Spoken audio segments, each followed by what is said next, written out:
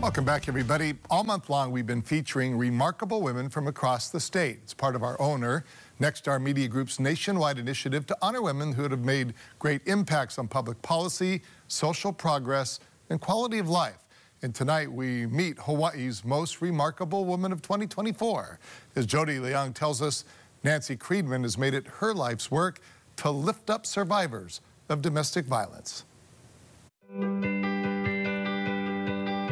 Nanci Kriedman has spent 40 years supporting and advocating for women, children, and at times men in abusive relationships. When I was in my young 20s, I was working at a community action program, and they were beginning to develop the very first shelter for abused women.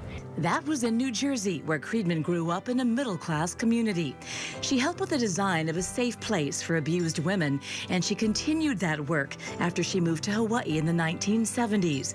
She found only one shelter for survivors of domestic violence on Oahu, and no other programs for survivors and abusers anywhere else in the state. I began working at that shelter and became completely entranced with the importance of women and children having a safe place to be themselves, grow, and create a path that enriched them.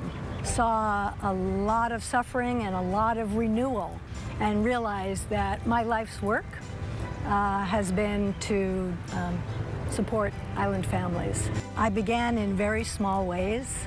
I started with a support group for survivors of domestic violence and initiated the very first program for batterers called Komomai.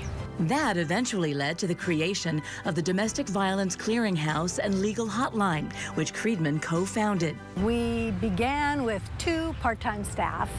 Now in 2024, there are 50 members of the Domestic Violence Action Center staff, all helping survivors overcome a wide range of obstacles. Kriedman retired last year after more than 30 years as DVAC's CEO to spend more time with her close-knit family.